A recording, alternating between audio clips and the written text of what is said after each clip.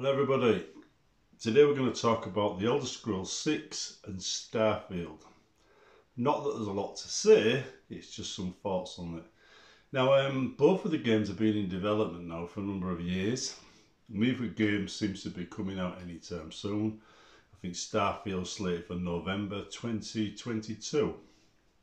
So it's over a year away. And it's been in development for an extraordinary length of time. And while people think, yeah, that means there's a lot of development got into it, I'd like to just raise some doubts about that. Now, we both know Bethesda have been brought by Microsoft. Well, their parent company has, so they have. Things have changed in that department. We both know they've been working on, well, we all know they've been working on Elder Scrolls Online and Fallout 76 Online. And I think that's where the bulk of the development time has gone. I think this is why these single player games are taking a back seat, because it's all down to this. Now, what you might not know is when they release a game, they don't make most of their profits off of the game. They make most of their profits off of the add-ons they sell for the game. This has become the rule. This is why there's so many DLCs for games now. It's because most of the profits they get are done after the game's release from DLCs. And these online games just allow them to just keep making them. Sometimes it's worth it, most of the time it's not. But it fills the demand that players want. If someone wants something, they pay for it. This system though has basically replaced modding, because now you get what they call official mods from the developers in the form of downloadable content, and you have to pay for it. It takes the fun out of modding when they do that, but still, it's their game. And sometimes it's nice just to have it built officially, right? Anyway, the whole Starfield thing is supposed to be like the Elder Scrolls in space. I'm a sci-fi nut. I love sci-fi more than I like fantasy. So I should be really into Starfield when it comes out. And whether I will be depends on the game. But yeah, it should be right up my alley. So that's one area of interest I have. I'm not sure if you share it, but I definitely have that area of interest. And it's definitely something I'll be checking out. When we work in time's limited, so obviously I won't be able to dedicate the kind of time I used to have, but I should be able to do something. And hopefully, because I'm earning, I can actually afford to take out the Adobe's offer for their monthly fee for all their tools. So that'd be good. That'd be a nice set of tools for a change. So yeah, so that's looking good. Elder Scrolls 6. Now, my understanding of the Elder Scrolls 6 is they're still basically working on concepts. In other words, they've got ideas they want to do, but they're not sure how it's going to work.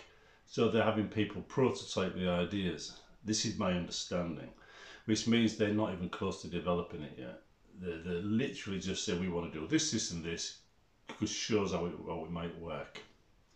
And that means they probably don't have a creation kit 2 yet, or they haven't added the appropriate features to that yet. This is really, really early. I mean, we're talking like they're still designing the game, basically. Designing and prototyping. That's what it sounds like to me. And I think I'm right, to be honest. I think that's exactly the stage they're in.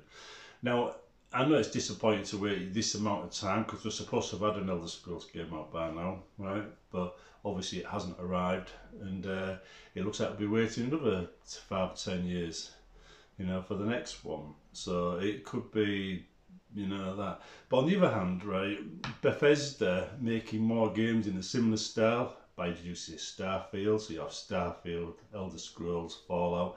That isn't a bad thing. A bit of choice always goes down well, and companies that don't change die.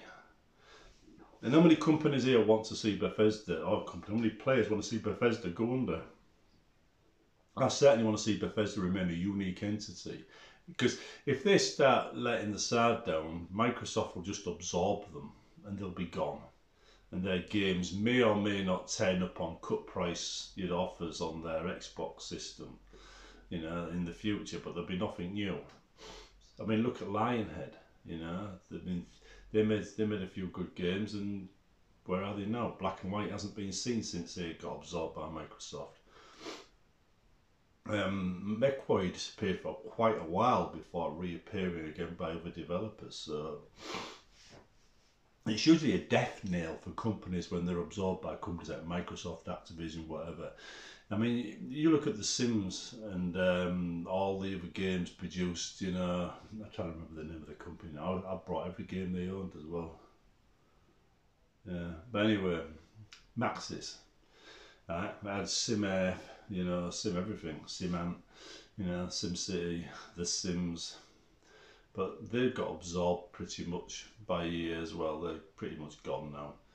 So it's not a good thing. We really do want to see Bethesda survive, and if that means, you know, taking more time on the online games, fair enough. Some of them are quite good. I mean, the Elder Scrolls Online doesn't feel anything like the Elder Scrolls to me. It isn't an Elder Scrolls game, I would say, and I don't know how they could call it one, to be honest. I mean, some of the quests are very Elder Scrolls-like, but that's where the similarity ends in my book. Fallout 76 I've never played, so I couldn't tell you. But yeah, that I think is where their main focus is now, because the DLC dragging the dosh, you know, the shop, the much contested and criticised shop. But one of the reasons that I don't buy as much off the Elder Scrolls Online is because I feel I've been forced to invest in more and more coins, and I don't like that.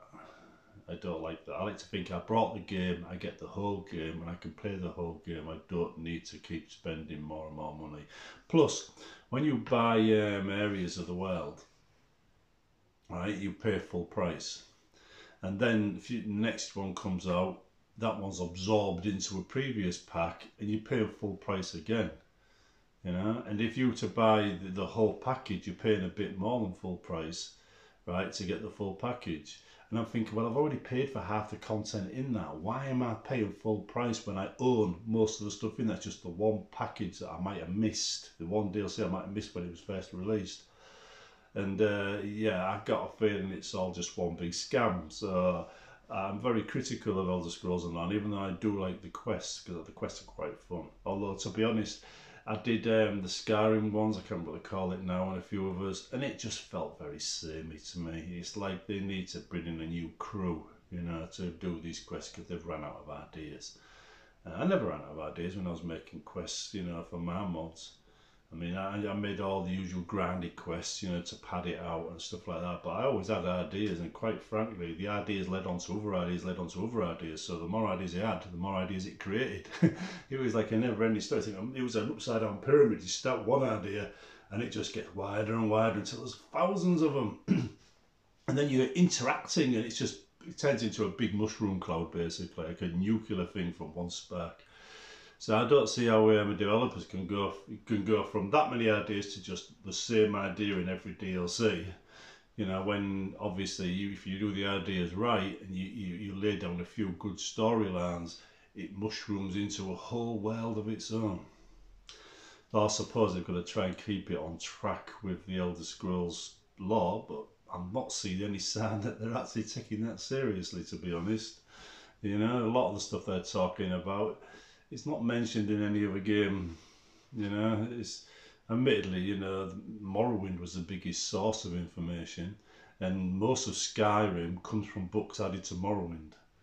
Oblivion, that was more or less fairly unique. It just dealt with the Empire, because that was a big factor in Morrowind. So again, Empire's use in Morrowind, well, in Morrowind, it appears in the next game. So they haven't really added anything new since Morrowind. They've just been reusing Morrowind's lore and everything else, and I think now they've got to the point where they have to create something new, and they're struggling. So I think my advice to Bethesda is go to Black Marsh and just get your feet wet, you know, or Valenwood, and climb up the trees. It's instantly going to change your view of the world and your game. When you're making Vikings and you're making Rome stuff and elf stuff, it tends to fit in a certain theme. Get away from that. Right? go into the marsh, go into the forest, you know, even deserts. And you're suddenly thinking in different terms. So you get away from empires that we know about into empires we don't know about. Maybe Aztecs. Anyway, yeah. Starfield, yeah. That's, I mean, if it's out on time, it's 18 months away. I think we'd be seeing more from it though if it was closer to release, so I've got my doubts whether we'll see it next Christmas. You know, the Christmas after this one, but we'll see. One thing I do think we're going to need a computer upgrade, and the way the thing's going at the moment, and this might be affecting their you know, their desire to release games right now, is you can't get graphics cards for new computers at the moment. They're all dried up everywhere. So if a game came out and needing a fast graphics card, how are you going to play it? Because you can't get the hardware needed to play it. So it's a bad time to release games anyway. Sad, but true. Anyway, I'll leave it there. Let us know what you think. But I do think they're working on the online game mostly because that's where the dosh is. See you later.